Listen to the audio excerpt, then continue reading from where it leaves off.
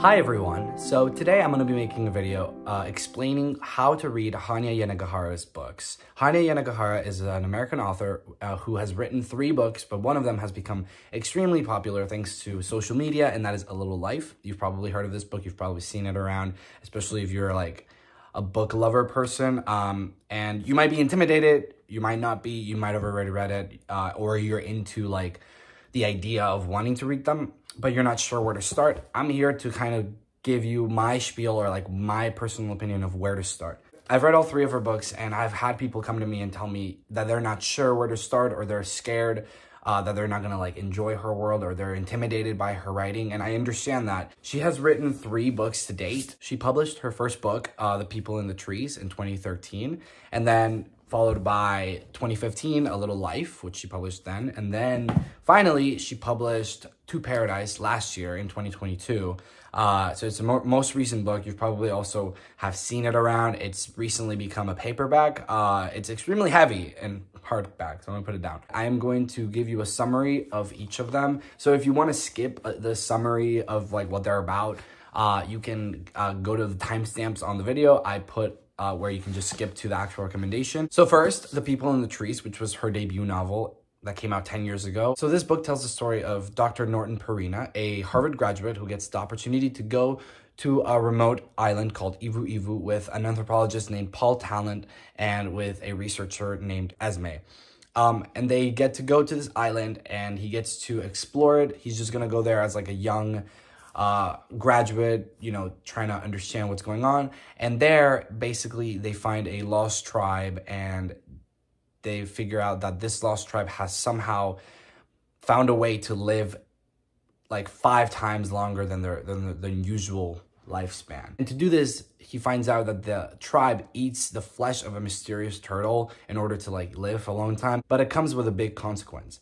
And then he brings this discovery back to America, claims it as his own, and gains so much popularity. But then as the years go by and more things occur, allegations against him surface, and it becomes a big problem, and he ends up convicted. Her second book, A Little Life, which is arguably the most popular one out of the 3 of them, came out in 2015, but I think it gained more popularity in between 2020 and 2023 because of social media, because of a new generation of readers who have been discovering this book. Well, this book tells the story of 4 college friends, Malcolm, Jude, Willem, and JB, who meet in college, and then they become like this very close group of friends in New York City. And it's basically like we get very deep into their lives, but one of them is pretty mysterious. Jude, out of the 4 friends, is the most mysterious one. He has the most like mysterious habits, and nobody really knows his past. And so this book, what it does is that it kind of goes into a dissection of this character, of Jude, and his past, and terrible traumas from his past, and how that has affected his present life. And it is a very beautiful book. It is a very difficult book. Obviously, I'll talk more about it later, but that's A Little Life. It's mostly about these 4 friends and one of them, and the focus on one of them. And finally, To Paradise, which came out last year, is her most recent book, and this one is actually pretty tricky. This one is, even though it's 1 book, it is 3 books in one. So it's 3 different stories in one book. So the really captivating thing about this extremely heavy book is that all 3 stories take place 100 years apart. So the first story takes place in 1893, the second story takes place in 1993, and then the third story takes place in 2093. And they're all disconnected. They actually don't have like a correlation. They don't have like characters that connect. All 3 stories are completely disconnected, but they do have one similar theme, or they do have several similar themes, especially like the main characters are all named the same thing, but they're kind of like switched around. It can be pretty confusing, and it sounds more complicated than it is. So the first story is called Washington Square, and it takes place in 1893 in New York City in an alternate universe. So it is not the 1893 that we know of. It is pretty similar, but it has its differences. America is actually broken down into 4 different countries in this alternate universe. And in this alternate universe, although some things are still similar of how they were in real life, some things are very crucially different. Like, for example, being a homosexual and openly homosexual is completely normalized, and it is almost like it is now, but even better, I think. Basically, we follow this guy named David, who is the son of a very rich family in New York City, and his sister and brother are already like partnered up with kids, and so he's living with his grandfather in his childhood home in Washington Square. And the plot begins when David's grandfather wants to set him up on a date, on an arranged sort of marriage or pairing up with this man named Charles, a very rich man from another family named Charles. And this pairing feels a little unnatural, but David complies. And then everything changes when he meets a piano teacher teaching at the same school that he teaches at named Edward. But it turns out that Edward is not as rich as he is, and that is an issue for this time. The second story, or the second book in this one, is called Lipo Nao Wahili, and it takes place in 1993, in the regular time that we've known as 1993, and it follows two different storylines. It follows David, another David, but it's a completely different person, living in New York City in 1993 with his husband Charles, and basically they're throwing a party for their friend because he's dying from cancer, and they're throwing a little gathering, and he's been ignoring his father's letter. His father is dying in Hawaii, and his father has sent him a letter, and he's ignoring it. He doesn't want to open it. He doesn't want to read it. He's just focused on the party. And then we switch to the other perspective, which is actually David's father, who has written him a letter, and we just follow that letter. And that letter is extremely long, and it is the rest of the story, and it's basically David's father's story from his childhood until now. And then the third story, which was my favorite story out of the three, is called Zone 8. And it takes place in 2093 in New York City, figures. And it actually follows the only female narrator and character in all of Hanya Yanagihara's books. And her name is Charlie. And Charlie's living in this dystopian world, obviously in 2093. It is a terrible society with rules, and there's a lot of technology, of course. And there's a plague going on, sort of like a pandemic element to it. And we follow Charlie as she's kind of dealing with terrible relationships that she has with her husband. So it's pretty awkward, and she's kind of dealing with that as she goes to work, and just she can't do anything. It's a terrible society. And one day she meets this guy named Edward, who she gets a connection with. And then we also see a secret of her husband's, and it's very intriguing. And then as well, we see that Charlie is very connected to her grandfather, Charles, Charlie, her grandfather. And then we actually follow her grandfather and his life when he was younger with a husband and a kid in like 2050, 2060. And yeah, that was my favorite story out of the three. I gave it 5 stars, Zone 8. So that's all 3 stories in this one book.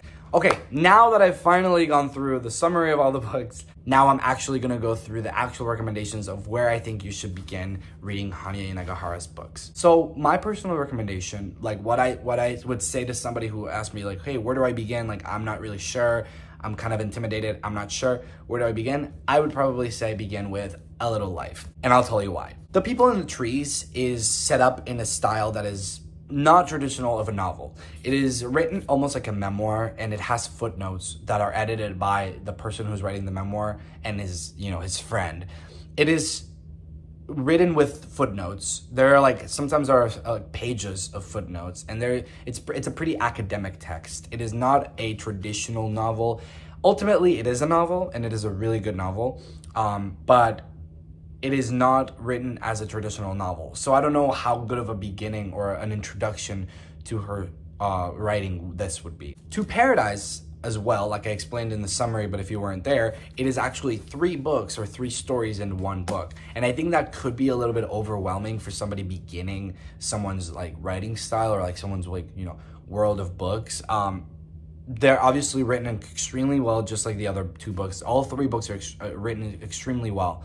But I think that if you begin with this, you're going to be a little bit disoriented because it's 3 stories. So you're kind of getting 3 of her books in one, and it's pretty overwhelming, especially when you're not really sure what you're going into. In comparison to that, A Little Life is set up like a traditional novel. Even though it is really long, throughout the whole book, like everything is set up like a traditional novel. It begins like a novel, it ends like a novel. There is no footnotes, there is no nuances, there are no things that make it feel a little bit disjointed. Another thing why I say to start with A Little Life is because it is the best way to introduce yourself to what Hanya Yanagihara writes. I know a lot of people know that she touches upon like very sensitive topics, but that's not to be taken lightly. Like, she touches upon very sensitive topics, especially in this book and in The People in the Trees. These two books touch upon similar sensitive topics. So why am I recommending A Little Life first? Because it is a really good way to get a feel of what she writes,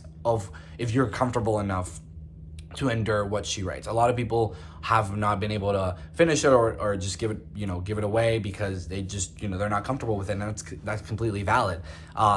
But it's a good way to introduce yourself, because if you end up reading like To Paradise first and you like it, and then you try to read this, you're gonna be like, whoa, like there's a lot of things that I wasn't sure were gonna happen in this. And I think also this has a very gradual way of getting to the explicit stuff. I think this one out of the three of them has the most tenderness to it, even though it is a pretty sad book. Because it is the longest, it has space and time to be both sad and happy at the same time, or at times. The People in the Trees begins very abruptly with just extreme, like, not extreme graphic scenes or anything, but just the content of it. But I think with A Little Life, you can begin, and I can assure you, like, you're gonna start reading the book and it's gonna feel like a, like you're reading a novel, like you're reading an adult literary fiction novel, and it doesn't feel like you're reading anything too crazy until you really get into it. And I think it's the best way to get introduced into her writing. So yeah, I think beginning with A Little Life would be the best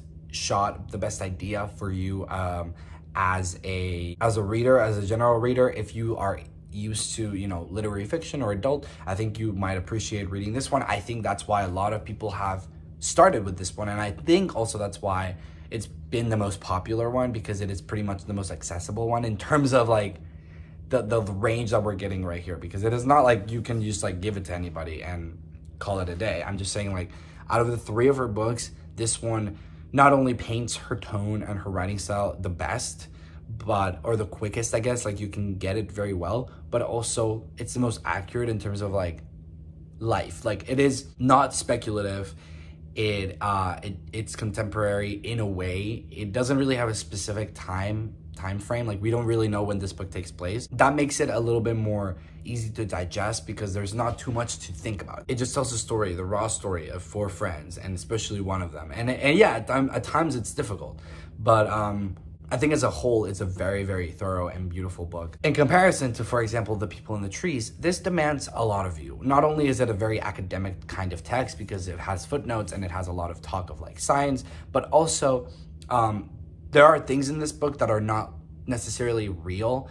They're made up, and it feels almost like wondrous and fantastical. So it demands not only that emotional intelligence and that physicality of like reading and understanding the book, but also a lot of imagination to like imagine all these things. So I think like beginning with this one would be maybe a little bit overwhelming for like a reader who's like not ready for like something that's it's so extreme and has so many things. And then with To Paradise, like I said, even though all three stories are contemporary, like nothing fantastical about them happens, the first story is pretty speculative. Like it's an 1893 that we don't really know. You know what I mean? It's an 1893 that wasn't real.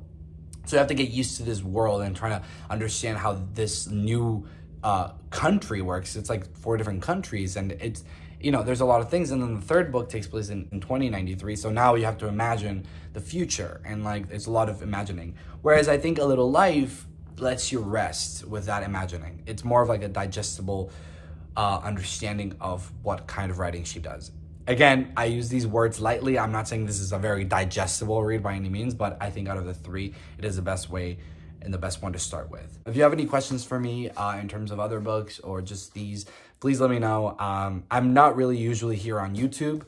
I'm usually on Goodreads and Instagram. I review every book I read on both of those. So if you're interested in like my thoughts on any other book or just anything, you can go check them out. If you're not into social media, Goodreads is pretty good, where I just do the same reviews as Instagram, but Instagram is where I have the most like interaction with people. And yeah, if you're interested in checking out my Instagram, that's where I do my book reviews. And at the end of the year, I do a final like spiel of like all the books I've read in that year and the favorite ones. It's really fun. It's really fun over there. So check it out if you like. So I really hope you enjoyed that, and I hope you have a good day, night, whatever it is. Bye.